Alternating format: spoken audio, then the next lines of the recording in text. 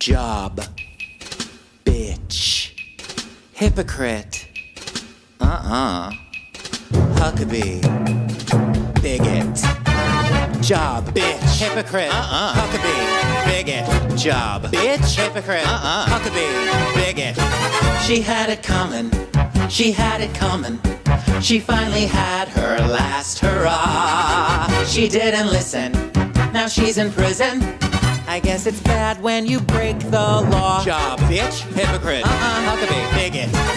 Kim Davis refuses to issue marriage licenses to same-sex couples using her personal religious beliefs in an effort to exempt herself from the law decided by the Supreme Court. I don't think that's the way it works, Kim. It's like when I used to work at The Gap. They made me fold their clothes all day long, even though I don't believe in cotton poly blend fabrics or mid-rise relaxed fit jeans. But I'll tell you the same thing my manager Tiffany told me, Kim. Do your job, bitch. She had it coming. She had it coming. She didn't wanna do her job. She was rebelling. Now she's a felon. Just like that guy from Les Miserables. Job, bitch, hypocrite, Huckabee, bigot. Kim says she's working under God's authority when she refuses gay people the right to get married, and that she fears God's punishment if she complies with the Supreme Court's ruling. Most people say Kim's a hypocrite. You see, not only has Kim Davis been married 4 times, bitch. Oh no. And by the way, that's a total of 3 divorces. She also gave birth to twins 5 months after her divorce from her first husband. That's a total of 2 children born out of wedlock.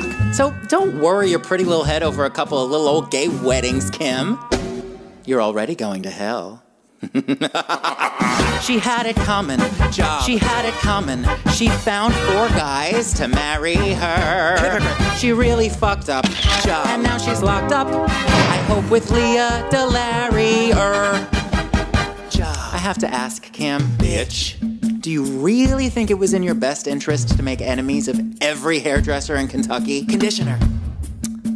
And now even the Westboro Baptist Church people are pissed at you. But on the bright side, there are still plenty of right-wing conservatives who totally have your back. This is the criminalization of Christianity. Huckabee. Look, you would have hated Lincoln because he disregarded Dred Scott's 1857 decision that said black people weren't fully human.